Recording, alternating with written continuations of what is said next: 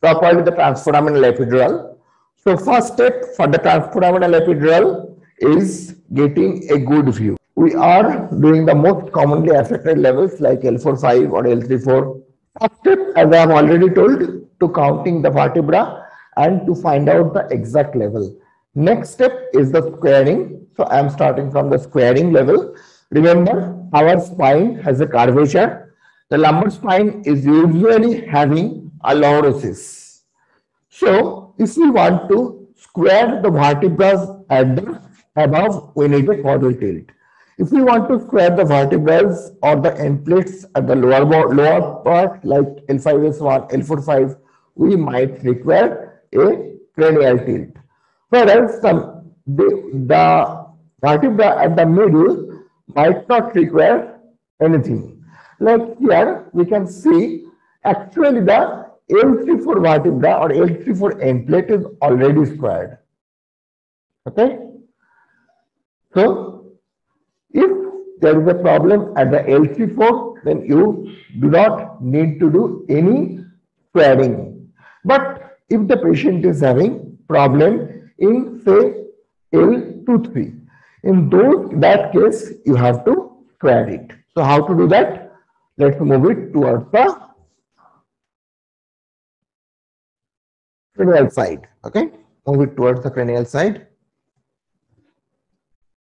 Okay. Now we can see, let's show you the level with a pointer. So take a picture. Just wait a minute. Let me share it so that you can also see. So here he has done a little bit of, our radiographer has done a little bit of cranial tilt. So now we can see this portion, that is the L45 portion, is squared now. Suppose we want to do the procedure here, then we need to square at the opposite side. Now it is at a cranial tilt. Let me show you the image. So here you can see the CM is at a cranial tilt. Debjyoti, can you do one thing? Can you zoom out little from so that people can understand the CM position in a better way? Okay. So that is the CM position. It is slightly cranially tilted.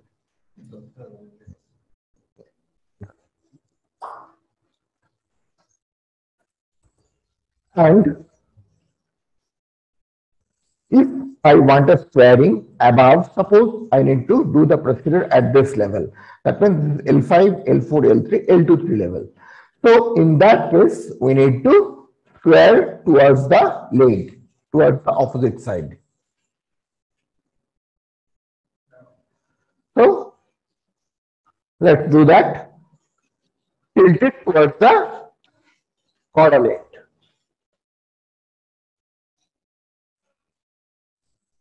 Move it up slightly.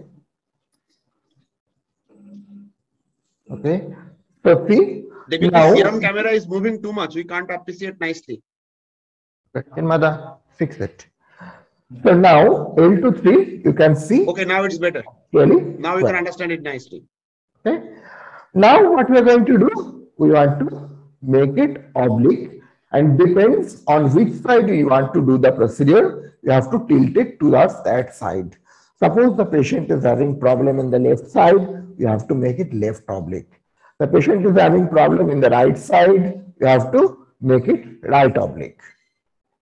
So in that way, we have to change the direction. Fix, you do not need to change the tilt. What you need to do, make it oblique towards the left or right side of the patient. Depends on if the patient is having problem in the left side, you have to tilt it towards the left side. If we have a problem, the patient is having a problem in the right side, we need to tilt it towards the right side. So now let us first put the pointer on the L3. So we can see the L3 and L2 intervertebral disc. Now let us show you how the nerve root emerges at this level. So first I am drawing the nerve root. So at this level, nerve root comes out roughly like this. So if this is the exiting nerve root at this level, then we can imagine two triangles here. Number one, a triangle above the nerves. Number two, a triangle below the nerves. Let me draw those triangles so that you can understand those triangles. Now, the triangle above the nerves, let us draw the boundary, lower border of the pedicle. Then an imaginary vertical line from here to the nerve. And the third line is itself the border of the nerve. So that is one triangle. This triangle is known as safe triangle. And one triangle below the nerve. So it is roughly bounded the upper border of the pedicle of the lower border, and medially it is the facet, and laterally by the nerve. So we have two triangles here. Now, what are the name of these triangles? The above, it is the safe triangle. The below, it is the Camden's triangle. So, the importance of these triangles is that in previous days, we used to go through the safe triangle, and it is considered to be a safe triangle. That is why it is the named so. But later it is found that safe triangle is not safe. Rather, this Camden's triangle is safer. So nowadays we go through the lower triangle, that is the Camden's triangle. But here I am showing you both the procedures. So let's first go through the Camden's triangle. What we do nowadays? First and foremost thing what we need to do, we need to point the area from where we need to enter. For that you can take any opaque object, a pointer or anything. Here I am taking a pointer, but you can take any opaque object. Okay. So we are down below. Let us go to our level. Now we are over the pedicle, going slightly above and laterally. We are too much lateral. Oh, sorry. Check.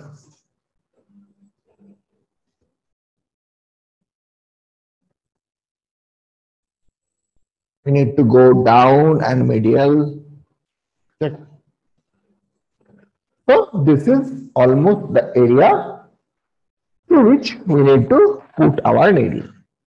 Now, while introducing the needle, as like other procedures, the first thing we need to do is we need to bend the tip of the needle slightly towards the notch or away from the notch, and we have to remember that at where, in which side we have bent.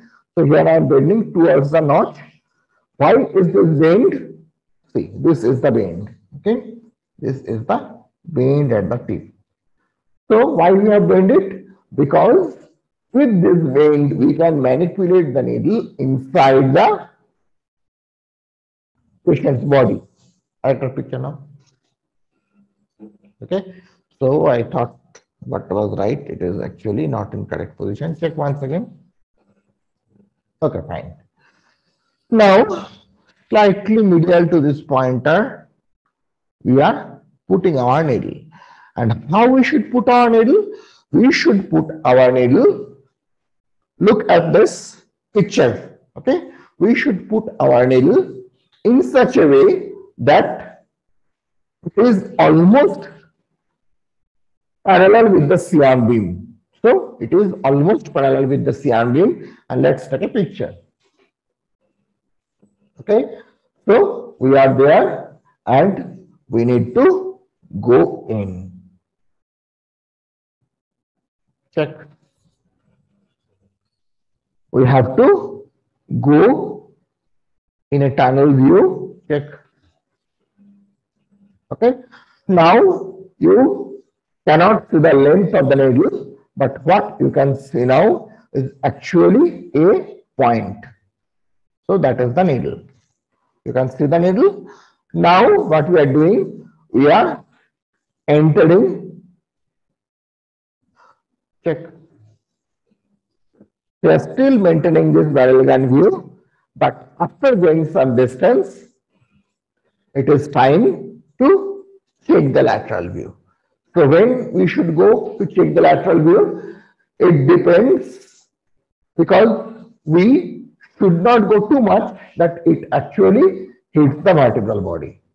Rather, here what we will be doing, we will be going in such a fashion that it should not be touching the nerves. That there is no definite depth that in this patient you will get it at this depth, because patient to patient it varies, and depending on the angle of the scion it also varies. But your needle should be fixed and almost in a tunnel view, and when you are satisfied that when you will be pushing the needle and will not going to change the direction, then you can change it to the lateral side. But don't go too much in. In that case, there is a possibility that you might hit the nerve accidentally. Now we are moving the scion towards the lateral view.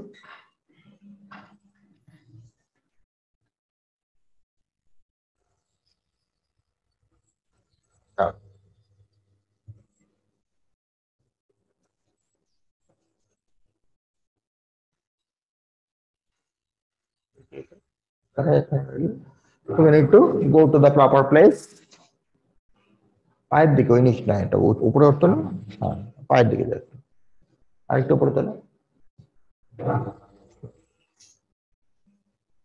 Okay, so now we can see the radius.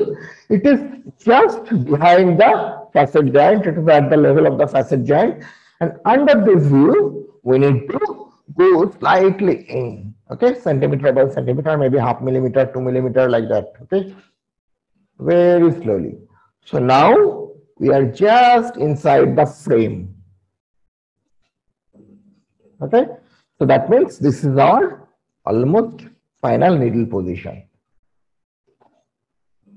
Okay, so in this position, first we need to put the die and then check in the AP view. Okay, we are going to check in the AP view.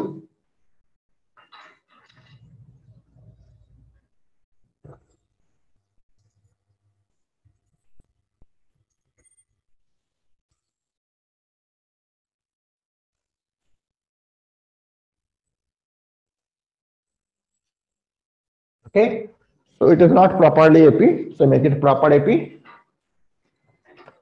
So in proper AP view, from the spinous process, the pedicle of the both the sides will be almost equidistant. Okay.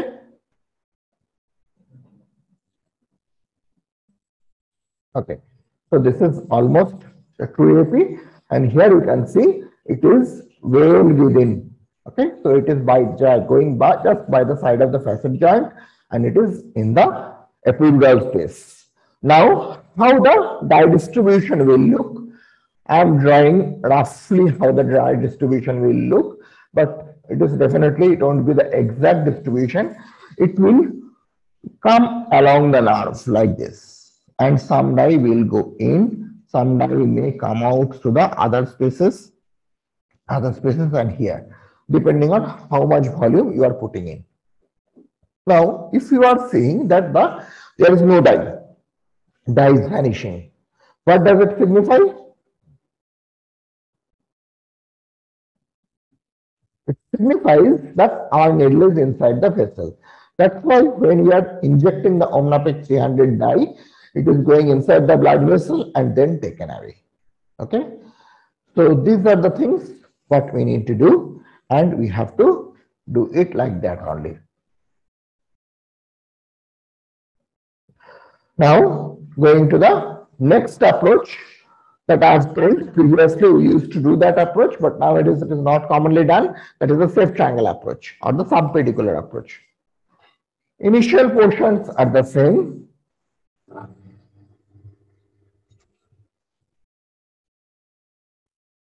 Okay, so here we are at the same point. Now, keeping that needle there, I am showing it with a second needle. So this is known as subpedicular approach. So you can understand you are going to enter from below the pedicle and above the, at 6 o'clock position of the pedicle, we are going to enter. Okay. So this is roughly the place where we need to put the needle. Now we are going to put the needle here at this point.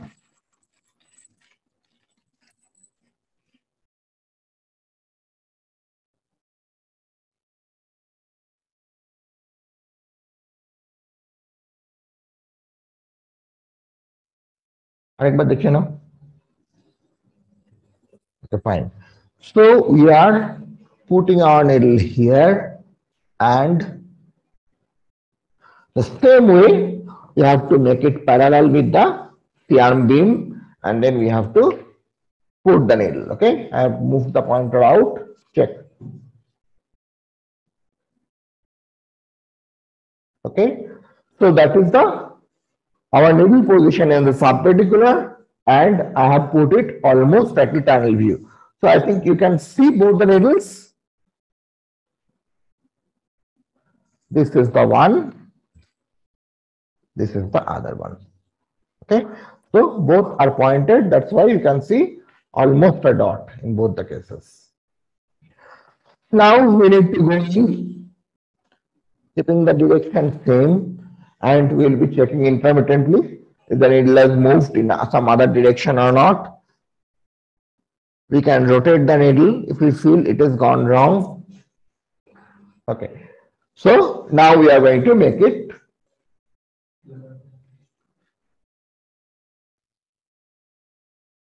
lateral. And one thing is important here, I am showing keeping one needle there at the Camlin's triangle, but don't think we do both together. Okay, this is only for your showing you, but usually nowadays we only follow the Camlin's triangle approach. Okay, we do not do subpedicular.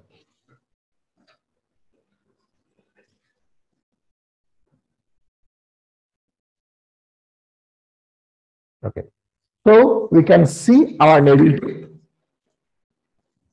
Needle tip is exactly under the fascicle axis. Now we need to slightly go in so that again our needle will be within the frame. So it has gone in slightly more. Okay, so it is there. We should not go further. Check. So that is our final needle position.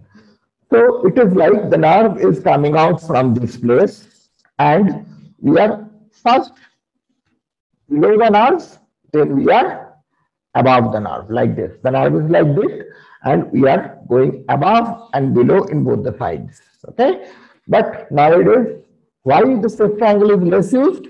Because the radicular artery, segmental radicular artery, enters through that triangle. That was not known previously. So previously they used to use the safe triangle much more, but nowadays we prefer the Camlin's triangle much more.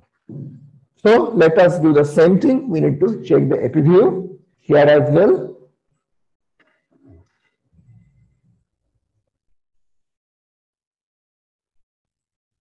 So you can see it is well within. Okay, so these are the two needles. So when it is going like the above needle, it is the safe triangle approach. When it is going like the below needle, it is the Camlin's triangle approach. And nowadays we prefer the Camlin's triangle approach most. That was the demonstration of the transforaminal epidural steroid injection.